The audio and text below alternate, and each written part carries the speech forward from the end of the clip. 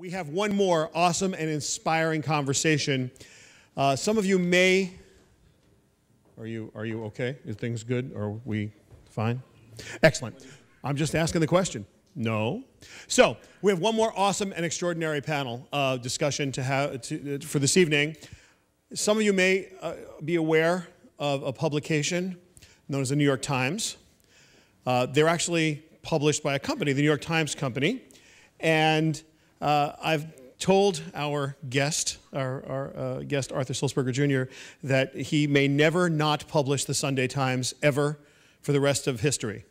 And this is actually because if he stops making a print edition of the New York Times on Sunday, I will never be able to afford the bedspreads. It's just a functional reality in my world that every Sunday is the New York Times, every day is the New York Times in digital, New York Times on every device, New York Times everywhere, because I'm a New York Times reader. Now, from an infrastructure standpoint, there are a lot of ways that can happen, but there is only one way it does. And please welcome Arthur Sulzberger Jr. and my very good friend Martin Nisenholtz, who are going to talk about infrastructure, the New York Times, and you. Give it up.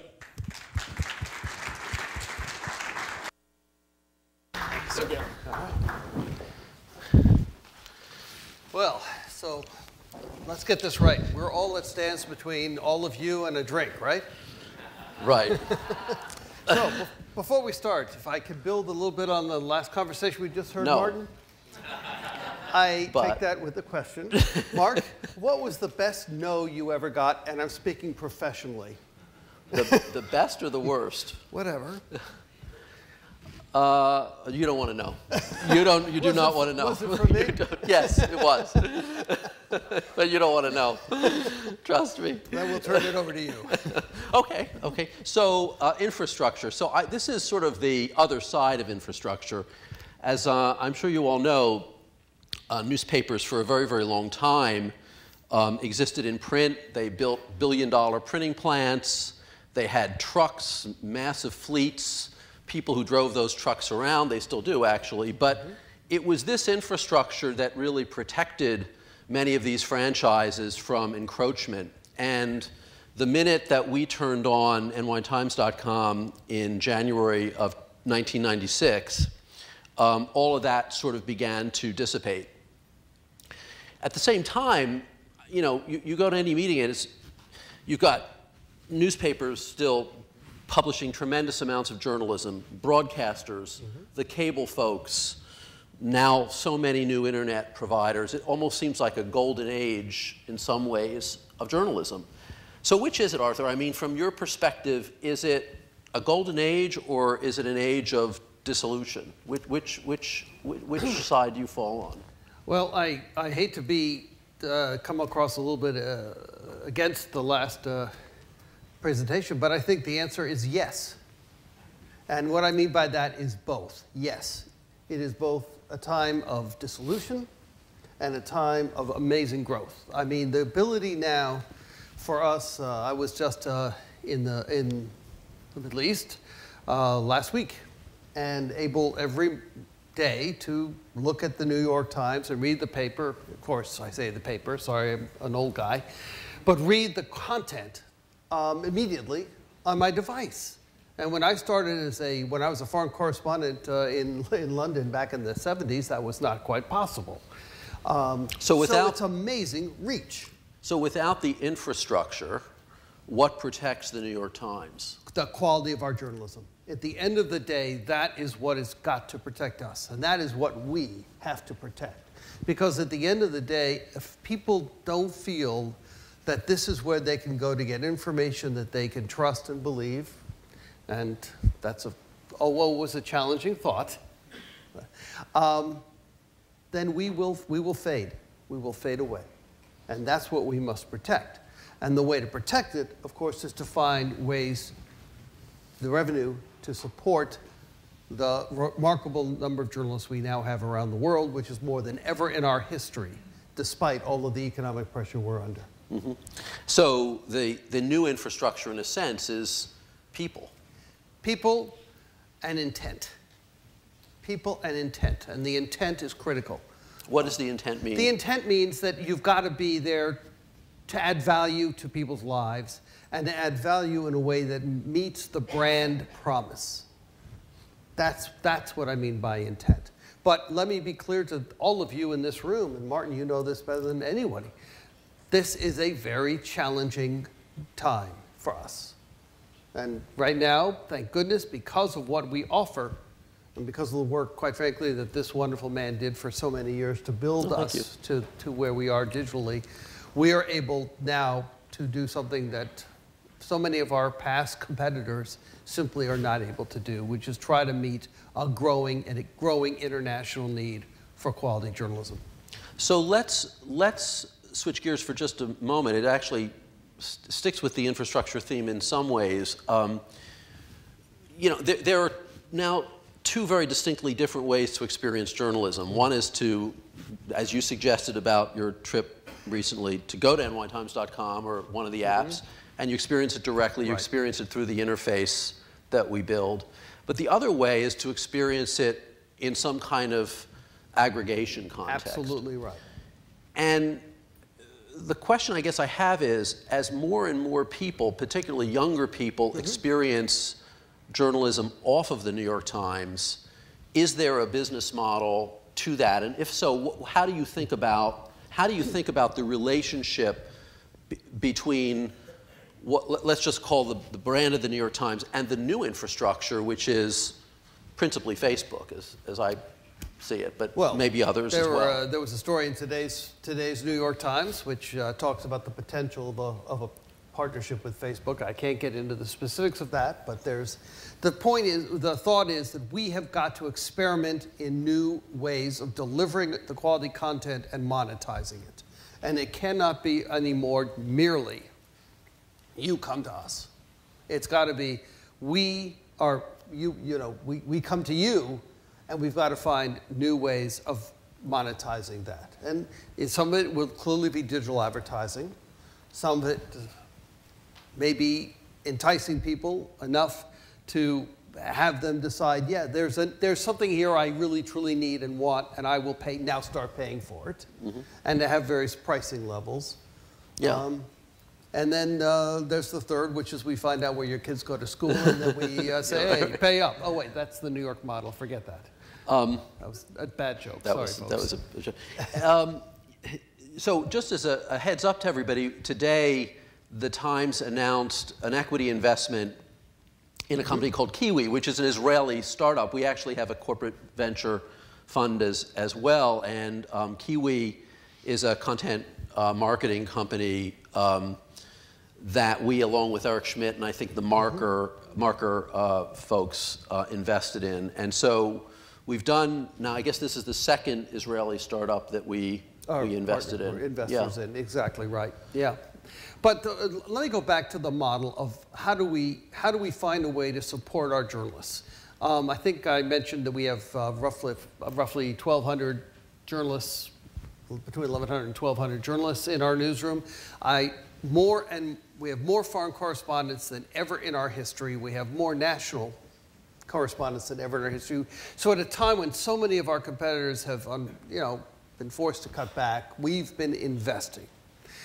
But paying for that is a challenge. And the pay model that we put into place, Martin, a number of years ago now, we're at 910,000, right? As of the last end of the year, 910,000 paid digital subscribers. This is on top of the roughly 800, it's about a million, I guess, paid print. But now our focus has to be growing internationally. And we've made some efforts, mixed success in China, but we are now looking at how we can find new ways to engage non-US audiences in a much deeper way. And that's a big part of our future. Yeah. Just as we were once a New York City newspaper, then became a Northeast newspaper, then, thank goodness, a national newspaper. Global is the future. I just want to take a slight detour for those of you who are interested in journalism more generally. What happens, Arthur, to companies that don't have the global reach and scale and potential of the New York Times? I mean, obviously, every city in America, every city around the world in democracies, in any event, need journalism. Yeah. What happens? I don't think we have an answer for that yet, and it is a tough time. We've seen so many really great papers that have gone through brutal times. The LA Times, Chicago Tribune. We've seen that with papers that we once owned ourselves, the Boston Globe. And I wish I had an answer for truly local journalism, because Martin's 100% right. When you go into the voting booth and you are going to pull a lever for who's your next mayor or city council, or even in the United States, again, senator or congressman, you'd like to feel informed. And it's your local papers that are going to give you the information that will make you understand who makes sense. And I'm talking about print. I'm not talking about, when I say papers, local news sources. Mm-hmm. How we keep those local news sources viable to do the kind of work that allows for democracy to be based on quality information is a challenge I don't think anyone is. I mean, it's interesting because we just saw this presentation from Move It, which I thought was fascinating. The infrastructure there, this notion of these volunteers, and that has never, I mean, Wikinews tried that. Yeah. It never really, why? What is endemic? We've seen a number of people try it, AOL.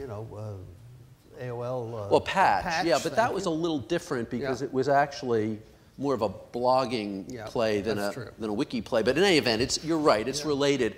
And these things just have never kind of taken off in journalism. I'm not talking now at all about Waze or Move It. Obviously, they're huge companies. But in journalism, there's something about it that just doesn't work in a crowdsourced context. I wish I knew the answer. Because in some ways, you could say maybe the New York Times should scale locally, in addition to globally. We've looked at that. I know. Yeah. And we've not been able to find an answer to that we could trust. And it's wonderful to have commenters and trusted commenters, but at the end of the day, when you post something and it's coming with your brand promise, you need to make sure you do all you can to ensure the vitality of that promise. And yet Yelp has managed to do it in restaurant reviews and in other, but every review seems to have 5 star. I mean, is that what you mean by trust? Yeah. Okay. Yeah. Okay. So the reason I mentioned Kiwi was not to take us off tact. Actually, what Kiwi does is it finds at much lower cost than you would be able to find if you were just simply doing advertising. It's a lookalike marketing company, and it finds, on behalf of content providers, new customers. And so, from a strategic perspective, it's a very interesting deal for us because it lets us find potentially new readers and subscribers on Facebook, and potentially on LinkedIn and other social networks. So I just thought it was an interesting deal, and the fact that we announced it today, and the fact that it's an Israeli company, is just something that you guys should be aware of. That is coincidental, by the way. Totally coincidental. Not tied to us being. No, but it's an interesting coincidence. Yeah. Sometimes coincidence works in our favor. Sometimes it does. Yeah. And the other one is dynamic yield. You want to talk a little bit about that? Sure. So I about 3 years ago, at actually DLD Tel Aviv, I met the founder and CEO of Dynamic Yield. And what Dynamic Yield does is it basically finds the best, in a sense, it does rapid A/B testing and finds the best way to present content on the page. And so the way we use it is we have these modules where we try and move people around the Times website once they're in. Dynamic Yields helps us do that. Not on the news side. I mean, the news folks are going to choose the headlines that they want to play. What Dynamic Yield does is we have marketing modules on every article page, and it moves these marketing modules around very rapidly and very effectively and causes people to click. And so in some ways, Dynamic Yield is competing with our own editorial team for clicks in our own environment. Right. So again, it's a technology company, but one that we've invested in for strategic purposes. And again, an Israeli company. Liad is a terrific CEO, and so I just thought we would bring that up as well. Now, have we talked about the challenge of moving? The challenge of moving from print to digital is obviously one we've been dealing with now for 20, 25 years. But now the challenge is moving from digital to digital. And by that I mean from moving from desktop to mobile.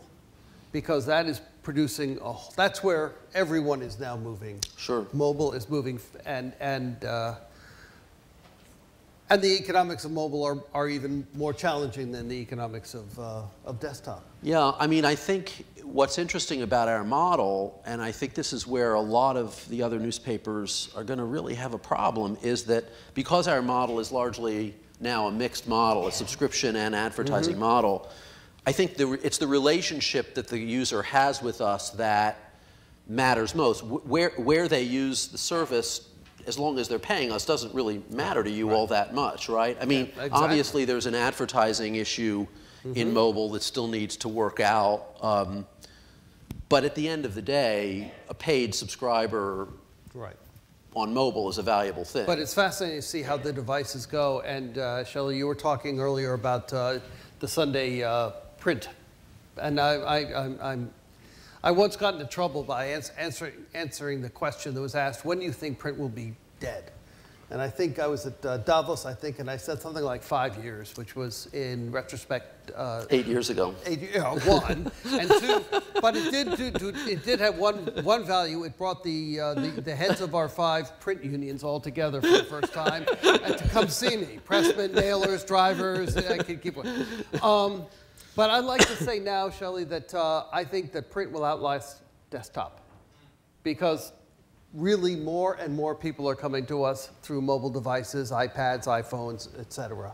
And that's really... So what's the model? Did I articulate it properly, or did you have something else in mind? I think that you very much did. I think the advertising model for the phone is still evolving, and that's going to continue. Video is going to play a bigger and bigger role. Let's talk about video. You know, I always forget that we have this video unit, and it does. There is a fabulous video on our homepage right now. I really urge you to look at it, and I know it's going to come. I'm saying this, but it's from the first in a series from our Iran-based correspondent. Do we have a correspondent in Iran? So, yes. Okay, that's interesting. So, and no hostages? Yeah. Don't laugh. No, that's not a good joke. There is, of course, a Washington Post reporter who is in jail in Iran. It wasn't a joke. And that is a very tough. I was just meeting with one of our other journalists who's based in the Middle East right now, and this is a very brutal time. Yeah. I mean, so how do I mean, we have lost in the last 15 years. We've lost more journalists than we lost in World War II. We've lost more journalists than we lost in World War I. We've lost more journalists than we lost in Korea and Vietnam. Put together, all those 4 wars, we have lost more in the last 10, 15 years in Afghanistan, in the Middle East, in North Africa, in Iraq. This is a very brutal time to be one of those journalists, because there's no front line anymore. You all know this, and I know this, but this is a tough time. So how do we protect these folks? Well, we spend a lot of money and a lot of training on them, and then we quite frankly try to get them to understand that they can only take their mission so far, and they're mission driven. Journalists are mission driven. In fact, the psychology of a journalist is closest other psychology in the U.S. experience is the military. All right? And we know that that's both the power and the challenge of getting them to understand how to take it only to a certain point and then back off. But that's the reality of the world we're in now. So. Well, great, Arthur. Thanks so much. We're out of time, and I really appreciate you doing this. Thank you. Pleasure. Yep.